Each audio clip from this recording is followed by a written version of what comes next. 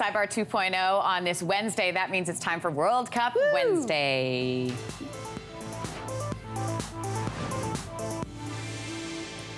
Okay, I love this next guy. He's from Wales. His name is Sam Williams, and he was in Doha for 7 days, and he had a task that he wanted to complete, which he didn't even know he was going to do until he got there.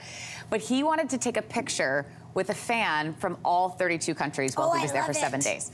So I'm not going to show you all 32 pictures, but he did manage to do it. He did manage to do it. Oh, that's great. So I'll show you some of the pictures that he was able to do. Let's kick in some music, my favorite World Cup music. Boom.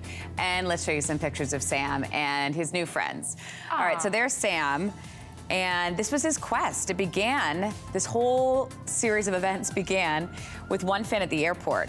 He's 29 years old. He's an insurance underwriter, and he traveled to support his home team, Wales.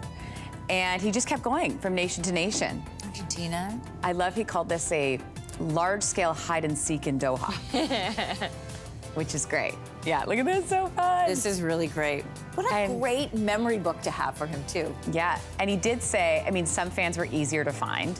Fans from some of the smaller nations, this is a quote here, were as rare as unicorns in the crowds.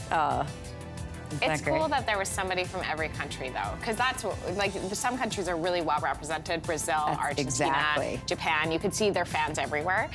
But to find some of the smaller nations, you wondered, watching the games, are there people there? Did they travel all that way? I know, and that's why there were some challenging countries. He said Ghana was a bit difficult, Costa Rica, and Switzerland, but he managed to do it. And he said, when I eventually found my last Swiss couple, it felt like being reunited with a long-lost family member. Oh, hilarious. And I just wonder how weirded out that couple was. Yes. You know? And he's like, I found you! You know? And meanwhile, they're like, what are you talking about? Do one of you have a kid that we don't know about? Exactly. Exactly. And he said he managed to get his last fan picture just hours before flying home. Oh, that's great. Sam Williams, everybody, if you want to look him up on social media. Sam Williams from Wales. It looks like everyone's pumped to see him, too, which is so great.